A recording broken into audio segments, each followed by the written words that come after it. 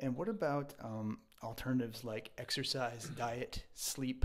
Are these essential? Yes, sleep is very important, and in two ways. One, if you sleep more than about 10 hours a day, there's no benefit, no sign that this actually benefits you, and in fact, it probably makes your life somewhat worse. And below about 6 hours a day is not good enough either. So we have to find a happy medium for everybody, and sometimes this can involve sedative sleeping pills, sometimes it can involve other interventions. So sleep is very important. We put the accent on exercise for a number of reasons. This is a harder one to do because not everybody, even in the general population, is geared to do exercise in a very active way. But most of the time we just recommend to people to walk at least 30 minutes a day, at a brisk walk, enough to get a little bit breathless, not enough to get exhausted, and just enough to get breathless, come home and sit down a bit. And if one does that, every day, or at least 3 or 4 times a week, that's good enough. We encourage people to take the stairs, because that also is a little bit of cardiovascular exercise. The exact effect on the brain is not completely clear. I mean, we have our ideas that somehow endorphins are secreted or what have you, but it's hard to demonstrate that really. The benefits appear to be there. However, not just for the psychological well-being, but obviously also for the physical well-being. There are efforts as well in that vein to try and lose weight if one has gained weight relative to either medicine or inactivity.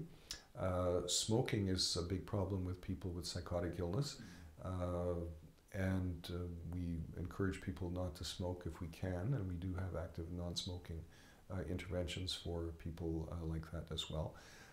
The other thing in terms of diet, this is a very hard one because many people with psychotic illness are also plagued by poverty because they're not able to work necessarily and they live on social assistance, and it sometimes takes a lot of effort to find a healthy diet that they can afford, that they can prepare relatively easily, that takes into account the fact they might not have a lot of mental energy to prepare their food and so on, because of negative symptoms of their illness or maybe active psychotic symptoms.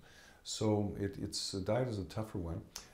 We do encourage people to eat as much as possible a Mediterranean type of diet, less meat, more fish,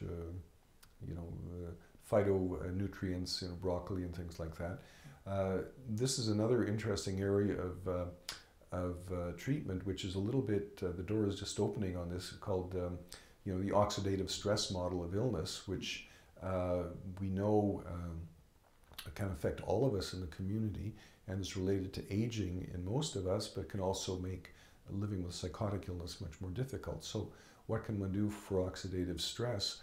Well, phytochemicals, broccoli, turmeric, and some other things that people can, that are well known in terms of dietary interventions. The taking of certain supplements, if one can't afford or doesn't like things like omega-3 fatty acids appropriately. We do have some people with very resistant psychotic illness where we do advocate the use of vitamin treatments as adjunct treatments of vitamin D3, which is not particularly noted for psychosis, more for mood disorders perhaps, but also high dose of vitamin B3 or niacin in people that can tolerate it. Sometimes that can help to a certain degree in people that have very ultra-resistant illness, but it's not a treatment on its own.